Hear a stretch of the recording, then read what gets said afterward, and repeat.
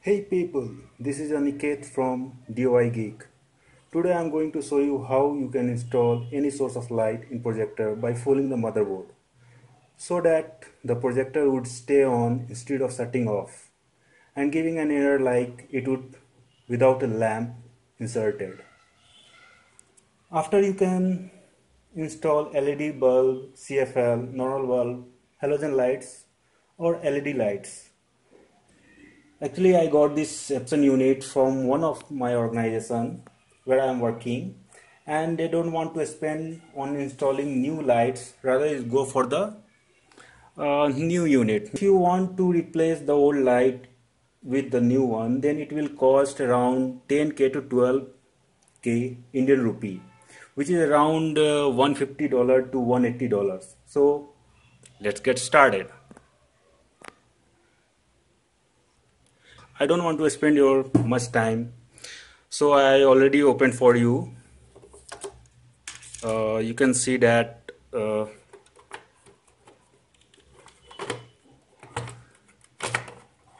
one ribbon cable inside it, so I have to remove it. So now we can, let me focus it. Now you can see that I already removed the lights and the power supply because I don't want to further use it, and I am going to install the LED light in it. So before doing that, we have to see what it having. So actually it has three LED. You can see here that is ribbon cable, red, blue, green. These three images are adding together with the help of lenses to create final images. Okay, so in next step, which two are from its control cable send the lamp OK indication. We have to sort it out, and we have to fool the projector so that it will still turn on after removing the light also. Now we can see that I already removed the lights here. It is already, you can hear the sound because it is, I think it is blast. And this is the power supply. So we can see how can we sort it out, the two wires, so that we can install any other lights. Okay, let me focus it. We can see the blast has a digital control circuit mounted vertically with three opto isolator near the input output cable. We can see the input output cable is here. These chips are necessary to ensure that the digital low voltage with the motherboard, it don't mix with the high voltage present in the rest of the blast. Here we can observe that two opto isolator are facing left side and only one are facing the right side. This right opt was a output sent to the main board to tell that the lamp was operating perfectly fine.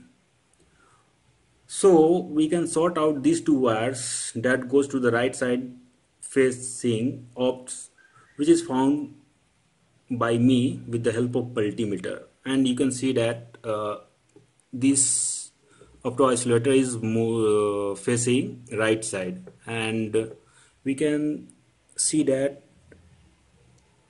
okay, you can see that the here the wire is going to the slot. So we have to figure it out in the motherboard that which two wire we have to sort it out so that the projector turn on.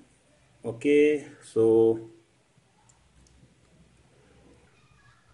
okay, I set up it for you to demonstrate. Okay, we can see that the right facing opto isolator, which is having two inputs, and we can see that there is a two wires which is near about. In my case it is brown and red, so we have to sort it out with the jumper cable. And here we can see that if you want to sort out from here, we can sort out here also.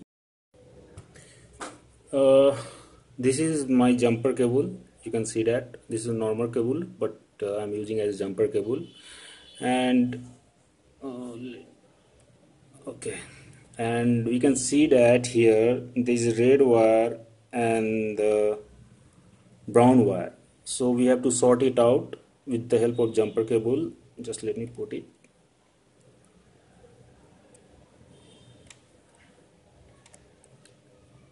You can put it from other side also, but it is better to put from this side.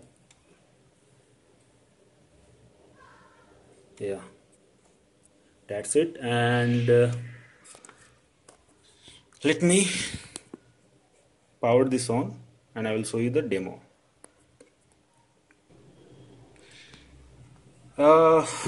Actually I added the ribbon cable wire with the motherboard, and here we can see that I think so it is not visible. Here this is a safety door open switch. We have to tape it so that we can remove the cover and we can check it whether it is power owning or not. So okay, just let me power it on.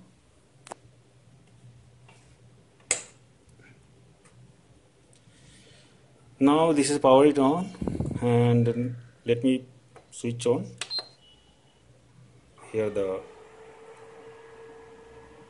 beep sound, and now you can see that the red light is not blinking for the lamp, and it is successfully full lit.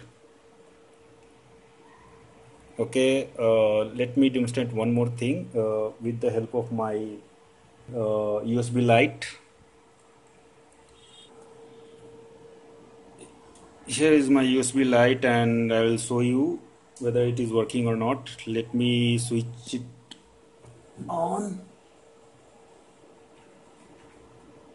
Yeah, this is on, and let me power off my room lights and table lamp too. So, okay, I'm going to switch off the light, my table lamp, and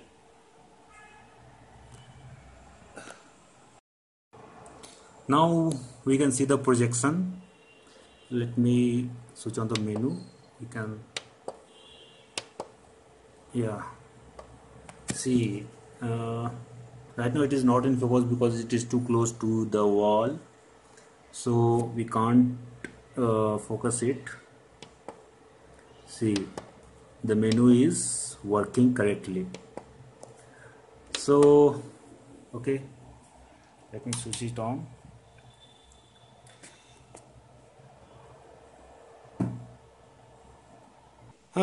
Now you can see that the light is coming from the projector and it is successfully fooled. That's it for today, but in my future video I will show you how to install 10 watt LED, 50 watt LED and 100 watt LED, which cost you around 500 to 2000 Indian rupees, which is around $7 to $30, and you will get excellent performance as the original one. So if you like my video, please give a thumbs up and subscribe my channel for the future updates on this project. And if you have any questions, then comment below in the comment section. Yeah, that's it for now. This is Aniket from DIY Geek signing off.